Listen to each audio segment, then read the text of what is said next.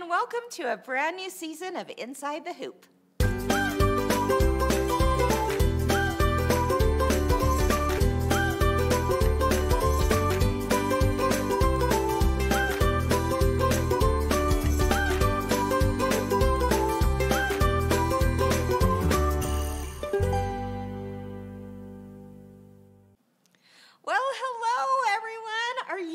So excited to be back. I'm Kim Christopherson from Kimberbell, and I've got my friends here, Ginger McLeod and Deanna Lindley. Hey, how are you guys? Good. How are good. you? It's been a while. It has. Longer than we knew. Yeah, about 3 months, a while, right? Yeah, a lot has happened. A lot has happened, including, do you see what we Look have at here? set. Brand new This is set. amazing. We are so thrilled for all the work and the time and the energy and you name it that went into producing this beautiful new set. A big shout out to the team behind the scenes that made this happen. Yes, for sure. It's gorgeous, isn't it? Yep. So it was fantastic. even above our highest expectations. Absolutely. And you know, they had this idea. They're like, what if we got a 3D printer and we made all of these hoops? I mean, I want all these hoops just even in my own sewing room. Right? We all need a wall like this. Some For scissors sure. hanging around when I'm always looking for the scissors. Right? Yeah, It's just gorgeous. beautiful. And so I thought it would be fun to share with you out there a little bit more on the behind the scenes of Yes. what it took to make this happen. Let's take a look.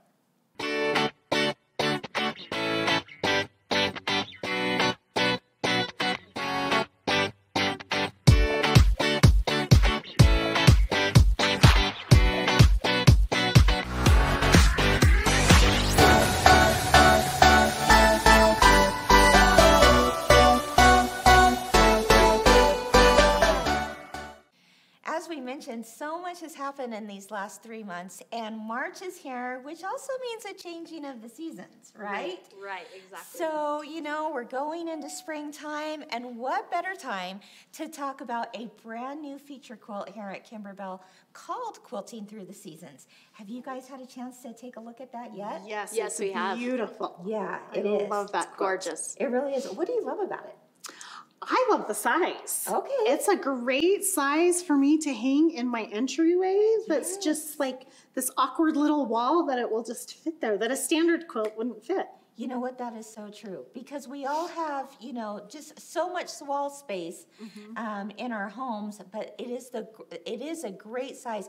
I believe it's about a 20 by 60 inch. If you haven't seen it yet, let's go ahead and take a look at some images here on the screen so you can see truly how beautiful it is.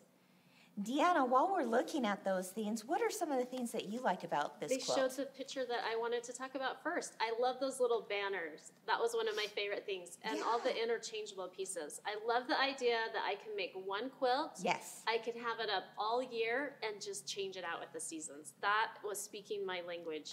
Yes. I love that couldn't too. agree with you more. Yeah, the banner, the blocks, all of the interchangeable elements, like even the flowers in that vase and the Yes. flowers on In the the- wreath. Yes. It all changes depending on the season Yes. with just a few little, you know, change outs with some Velcro and some Right. buttons. You can see there even the images of the little pieced blocks, which I can We're see, gonna Ginger, you had something to do with that for this episode. They're like little mini quilts that you attach to the main quilt, and thus you're changing it up for every season. Yep. It adds, I love like the neutral palette of the quilt, and then just those little tiny elements just add fun little pops of color to just bring in fun Right. gosh. for the Right. seasons. Yeah, I love and it. look at that gorgeous quilting on there too. I know. So beautiful. I know. Can you believe that's all done on the embroidery machine? I can't. I know. can't. It's It's hard for my amazing. brain to even fathom that you Yeah. can do that entire thing in In the fact, hoop. my favorite background quilting is the words. Oh yes, the That's- text print, the text, right? Yes, it's so fun. Yeah, I absolutely love that. For me, I would say it's definitely the text, like you said, and I think a close runner-up would be those leaves because I can see using that for all year long. Right. Yes, for so different many projects. things. Yeah, for Yeah. sure. Well, speaking of different projects that you Yeah. can do with this quilt, Okay, should we talk about today's episode? go for it. So today we are doing a 1, 2, 3 challenge. And so Ooh. our goal is to kind of stretch our creative muscles and use some of these designs from Quilting Through the Seasons in a new and different way. Yeah. So Well, we hope it's inspiring for you, right? Because there is, certainly the idea that you make the quilt just exactly as intended, but there's so many more projects. There's so many possibilities that you can do with it, and we're going to show you today what we did. That's right. In fact, our challenge was super simple. We each picked a part of the quilt that we enjoyed or really liked, and we created it in a little bit different way so that we could use it in other areas of our home. All right, so all right. Okay, are you guys ready for the Deanna? reveal? Yeah. Go for it. What'd you choose? Well, I chose the wreath, but Love I it. cut out the block, and I just put it in this simple frame. We have a link so that you can purchase these frames if you want. Just so you know, it came in a pack of 4. Oh, nice.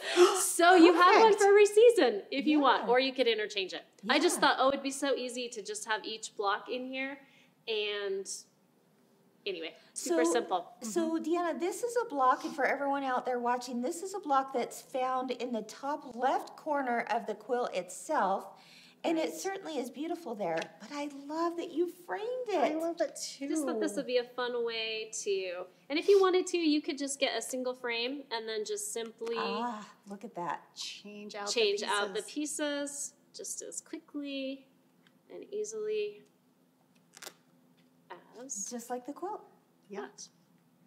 I love that you didn't put the glass over it so that you Yeah, could see I that wanted the dimension. dimensional look. Yeah, I wanted it. I love like it. that the flowers can hang over a little bit. The bow can even be just outside the frame edges. So That is I wanted it to really too pop and be cute. dimensional.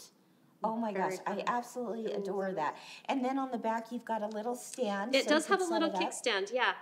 Okay. Or so you could hang it's it easy on to the stand. wall. Yep, you could hang them on the wall. It might be fun to just have all 4 seasons up there. Right. Oh, that's a fun. That would be a fun little new home gift, I think. Absolutely, it would be a great gift for someone that had just a little small little thing. So Yeah. it would be easy to prop up on a table, Uh-huh. or like you said, hang it displayed on a wall. Yeah. So lots of options. Well, and the winter one is so adorable too. Let's take a look at that image. We've got the winter block is full of more wintry flowers, so to speak, and even little snowflakes in there, Yes. right? Oh my gosh. I love that. And the fall is all about the pumpkin. Yes, and you know I'm a pumpkin girl, so That is a great idea. Just really simple and effective immediately. yes. I love it. Thank And you. a simple little block to pull out. Yeah, definitely. Okay, well, that was number 1 idea. Yeah. Absolutely adorable in every way. So Kim, you're up Okay, next. I'm What up did you next. do? Okay, well, I fell in love with the little birdie block. Let's take a look at what that looks like here on the screen. This is the original bird block. I love the colors, I love the quilting behind it, and I knew I had to do something with that. So here's what I did in addition to it. In addition to the quilt, I should say, and that is I took one of our Kimberbell tote bags and I made 4 identical blocks, quilt blocks there with the little birdie. I just switched out the colors to be anything from the taupe to the black to the cream and gray, just to, I don't know, give it a little bit more of a neutral look to this bag. I used our Kimberbell tote to do this, but I took it one step further on this tote and actually quilted it with one of the background quilting designs that is an optional download at Kimberbell. I love it. So It just there you added go. a little extra flair to So a it. little Yeah. floral And is going on. the background quilting part of the quilting bundle for Quilting Through the Seasons? It is, Love and I it. wanted you all out there to see that when you download any of these background quilting designs, you can use them for so much more beyond just the quilt itself. Absolutely. And as you can see, it just creates an all-over look. And then I also boxed the corners, which we do have a tutorial out there for. We'll make sure and link it here on how I boxed the corners, as well as how I lined the inside of the tote. So to, give you an idea of how all this is done, how I used the clear blue tiles method to quilt this, and then to line it, we're going to take a look at a little video that I did from my sewing room. Okay.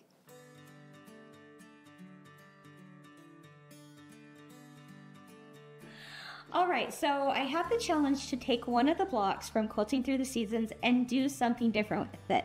So I decided on that darling little bird block, and I actually made 3 of them because they were just so darn cute. But then I thought, well, what could I do with it? Well, the tote bag, the lined tote bag is what I want to do. So in order to do that, I decided to take a pre-done, already made Kimberbell tote. As you know, they come with the side seams opened. You have a little serged edge here, so it's not going to fray. And then you've got your handles sewn on each side. But in order to match the quilting or coordinate the quilting and thickness of these blocks with this, I decided how cute would it be if I actually quilted the entire tote first. Then I place the blocks inside the tote. Let me show you what I'm talking about. To quilt this tote, I actually started out by just making a quilt sandwich, just like you would do with a regular quilt. As you can see here, I have my backing fabric, I have a piece of our Kimberbell project batting, and then I placed the tote on top, all right? Now from there, I taped around, the edges. I took this off here just so that you could see it, but I taped the edges down, and now I've got the perfect quilt sandwich to use my clear blue tiles on for background quilting. And I used the design files from the background quilting download that is an optional download available for Quilting Through the Seasons. But as you can see, you can use that background quilting for anything, including this tote. So once I did that, I needed to mark the tote with my clear blue tiles. So let me show you how I did that real quick. Just with this blank tote, I'm going to lay this down with the right side facing up, and then I'm going to use my clear blue tiles. Now you can use any size of tile. That's what's so great about them, is whatever size hoop you have, use that tile that fits it. For me, I have a little bit larger of a hoop, so I can use the larger tiles, but it's certainly not necessary. I could even do something really small like this, or even smaller, but it's all gonna look the same because the designs are the same scale, which is awesome. So if I'm pretending like this is like a quilt, although it's a tote, I'm just going to place one of these tiles down. So what I can do is actually just place this blue tile wherever I want the design of the background quilting to land. So therefore, in this case, I don't want to quilt into this area. I just think it's too thick in this space because of the handles, and this line gives me the perfect edge to start with. So I'm going to place my first tile down, and then I'm going to mark my center point just like we do with clear blue tiles. And then I can mark all the way across, but I really don't need to. I can just do a few little markings here, a little bit, about an inch on each side. And then I want to remember what size of tile I used. So in order to do that, I'm going to take the 8 by 14 right here, and I'm going to write 8 by 14 here. Okay? That way, when I go to remove this, I will know what file size to bring up on my machine. Pretty simple, right? Now, beyond that, I also want to know where this tile ended. So there's these little blue marks that I'm going to mark just around the corner here, so that when I go to lift this tile up, I will know where to place it next. Okay, I'm not going to worry about the edges here because the edges will be sewn in, and I'm just going to match it up to the next little marking with my tile. Okay, so I'm done marking this. I've done my center point, I've done a few little crosshairs. I marked my size of file that I want to pull up, and I've marked my little edges. Now I can lift this up just like you would a stamp and place it right next to it. How do I know where to place it? Well, I marked those little marks right there. So I can line this up right next to it, side by side, and then do it all over again. Again, this is an 8 by 14. I'm going to put a little dot in the middle, my little sides. I'm gonna write 8 by 14, okay? And then I'm going to do my little series of markings. All right, I've done it. Now I can do that again, and I can continue this process until the whole tote is marked. But what if I get to an area that is smaller than what my tile is? No big deal. You could certainly quilt over your tote on the edge because it's all going to be trimmed up anyway.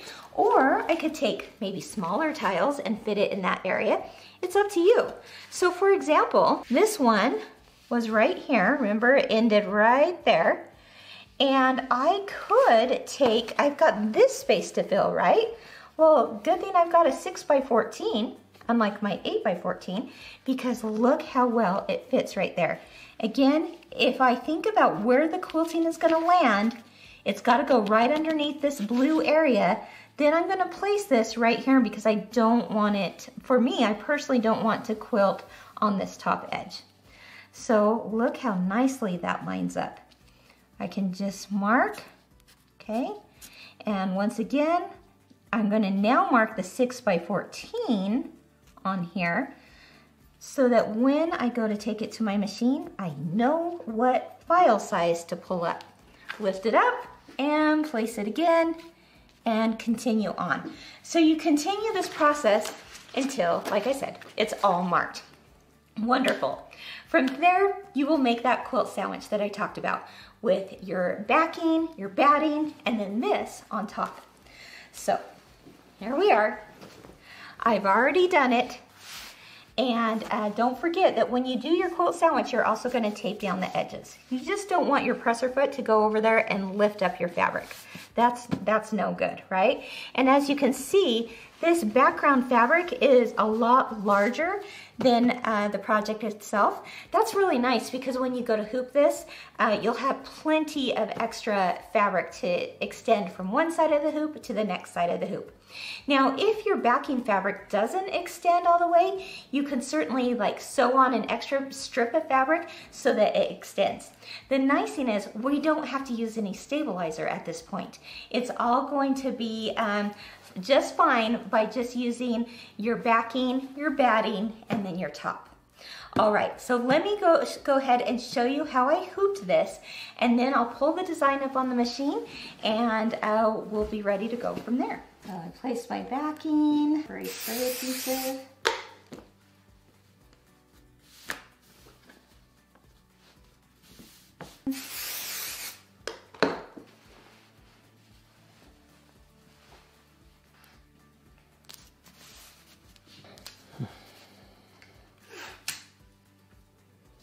So now that you have your quilt sandwich, let's put the bottom hoop below it.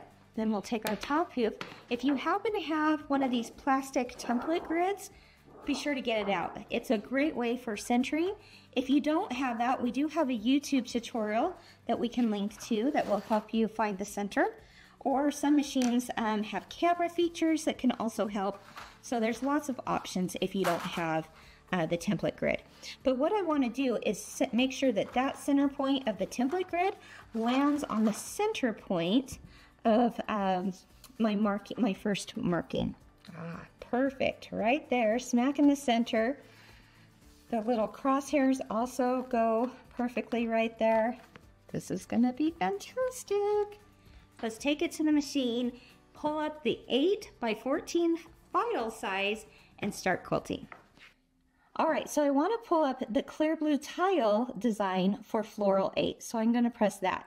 Make sure that if you have two options, whether block by block or clear blue tiles, if you're using clear blue tiles, make sure you pull up the right file. Okay. Now I want to find the 8 by 14 size and it will tell me right here. There it is. All right, and hit set, embroider, and now I'm ready to go. If you get to this point where your needle doesn't exactly drop in the center, it's okay to shift to that needle, and you can do that on your machine settings just so that it lands right on that dot. And so that's what I'm gonna do real quick. Okay, let's go.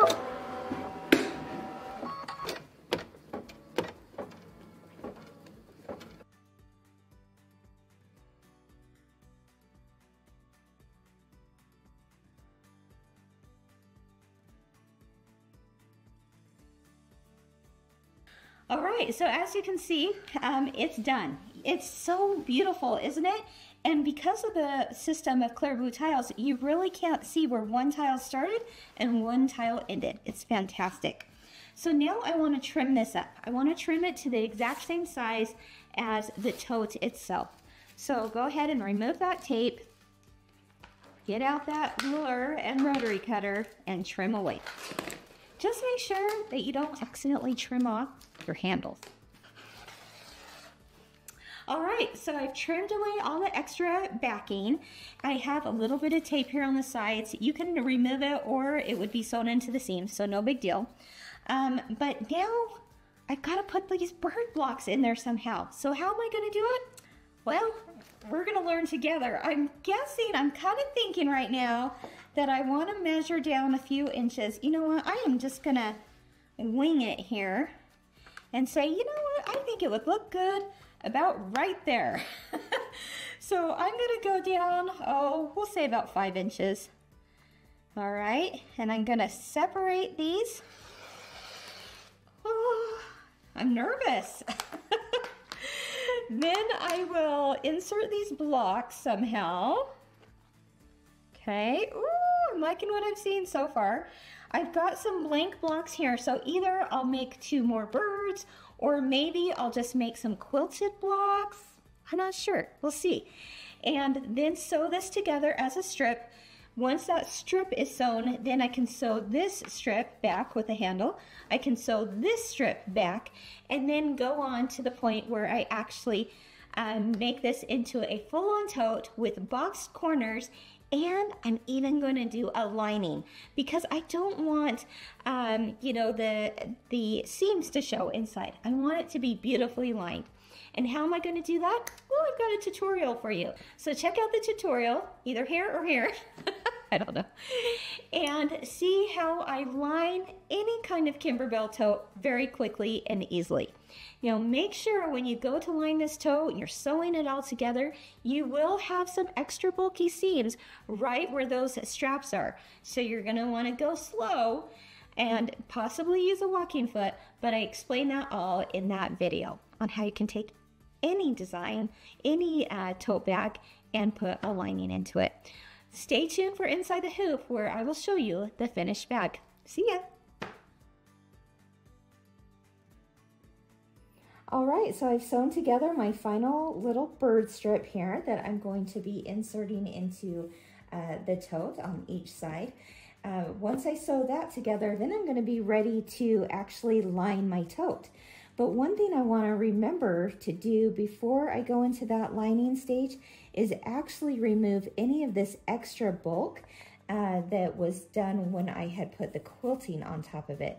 So remember that we actually placed our clear blue tiles right below this top hem, and the reason why I wanted to do that is I want my quilting to start below that top hem and not over this area because it's just extra bulky because of those straps. Well, in addition to that, I don't want the extra bulk behind the straps as well. It's just going to make it that much harder to sew it all together when we put in our lining. So I'm going to just take this project batting and the backing and simply trim it away. Now, I certainly could do that with a rotary cutter, but I want to be really extra careful here that I don't accidentally cut into the tote. So instead, I'm just going to use a pair of scissors here and slowly but surely trim away that extra bulk. Once you do it on this side, just make sure to do it on the other side as well. And then you'll be ready to sew this all together. Add your lining as outlined in my video, and you'll have a fully lined tote.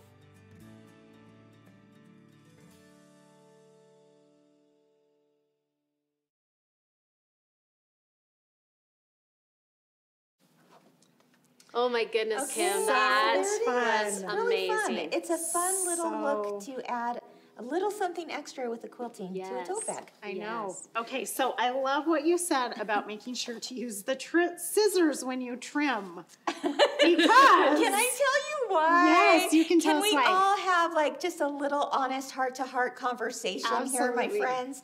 Okay, so in that video, you did see at the end that I mentioned, you know what, when you go to trim away your extra batting and the backing on this, that you probably should use scissors instead of a rotary cutter. That's because I made the mistake of first using a rotary cutter and a ruler. And yes, indeed, my friends, I cut a little tiny slit in there, Oh, no. almost cutting off my handle. And that was like a duh moment, you know. And so I'm telling you all right now, use scissors to trim away that extra little batting so you don't have the bulk. And then, you know, why not tell you how I fixed it, right? Because if you happen to do that too, Yep. and it happens to all of us, It's right? not the end of the world. It's not. no big deal, just a little bit of a little zigzag stitch to close up that little hole, put a little bit of fray check on top, and then here's my favorite little tip. Are you ready for it? I'm ready. Put a beautiful big flower over it so no one sees that you made a little itsy-bitsy mistake. And how cute is that flower? right? Adorable. I love it. No one would ever know. So you could put a button over it. You could put a flower over it. I think the flower just alone would be a cute addition to add to that. Absolutely. But that's what I'm doing I like it. I like with it. this Very one. fun. So there Very you fun. go. I also really like how the inside fabric just has that little peak out the edge. Oh, Tell me a little bit yeah. more about how you did that. Yeah, that little hem up above the top there, it's just, you're right. It's that little peak of fabric because, yes, the fabric is so cute inside, but now it creates a little bit of a lined edge along the top. Definitely because it's so cute, but also it's functional because when you go to sew this lining inside the bag and you do a top stitch, it does become quite bulky when you go over those handles. So by just gently folding it over the top edge, you're going to have less bulk there to sew over. And like you said, Deanna, it's just really cute. It is. It is. Right? Very Darling. fun. So I love there that. you have it. I love Yeah, it. so make sure and check out the extra tutorial that we're going to put a link to here on how to line any tote, whether it be a Kimberbell tote or just any tote out there. If you want to put some extra cute fabric inside, I've got a really quick and easy tutorial on how to do that, plus how to box those the corners. It just really makes a ordinary bag that you can pick up anywhere yours Yeah. and personalized Yeah, and different. definitely. I like that. All right, Extra special. so I love it. are Okay. you ready for a really fun giveaway?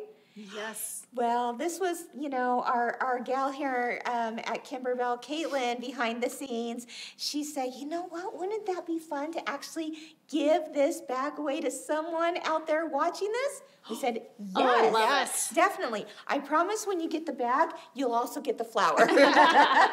You get a Kim special. There you go. So there you have it. We're going to give this away. And what we want you to do on this post, wherever you see this video, whether it's on Instagram or Facebook or YouTube, wherever you see it, go ahead and make a post about what block from the Quilting Through the Seasons would you take out of there, pull out of there, and make something different with. Right. Yeah. So it could be any of these projects we're talking about today, but it could be a whole nother block Yeah. that may have caught your eye. Let us know in the Yeah. comments, and someone out there is going to win this actual tote bag. Can Ginger and I enter? I know. So darling. There you have Very it. fun. All I love right. it. So I love it. we'll put all the details on our website for sure. Yes, I love perfect. it. Okay, All right, Ginger. so All right, Ginger. you guys ready? Your turn. Yes. Okay, well, I took the cute little mini quilts. So this is the little pumpkin mini quilt.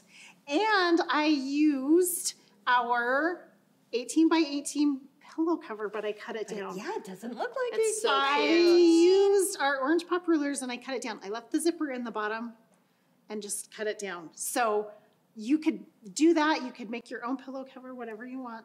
But I thought that that would just be a really fun little addition. And so if I'm going to hang this in my entryway, then I can use this along with my Save the Date pillows Oh, how There you cute. go. to put those all together right there in my entryway. I love it. Oh, I love Won't that be so fun? Oh my gosh, what a great So idea. cute. And then you can just interchange that with the seasons and then with your Yeah. Save the Date pillows as well. Go ahead and unbutton that so they can So see. this just That just unbuttons comes off. right off. That's And fantastic. then you can just change it out for the seasons. I love it. Oh my gosh, lots of possibilities with that one. Yeah, so And now, many fun. now your Save the Date pillow has a little buddy. It does, right? We like buddies here. And it matches my cute little quilt that will hang in my entryway. So it'll just pull it all together. Yeah. Can you believe it's a wrap, guys? Oh my We goodness. finished up our first episode of the official new season of Inside the Hoop. Stay tuned for every week because, you know, we're going to be sharing all kinds of goodness every Thursday at 10 a.m. Mountain Time here on Facebook, YouTube, Instagram, you name it. We are ready are for back. it. Yep. We are back. We are. Definitely. It's so good to be back with It you guys. is. Yes, it's really fun. I've missed this. Yeah, Me the too. Three Musketeers. That's Yeah. right. Stay tuned for next week because we're actually going to be breaking down the biggest myths and misconceptions on machine embroidery. What could that mean? Don't want to miss that. No, we'll talk about it next week. And of course, make sure you're subscribed to our YouTube channel, Facebook, Instagram, all the places where you're going to find all things Kimberbell. Until then, everyone, keep doing what you love and keep experiencing the joy of creativity. Bye-bye.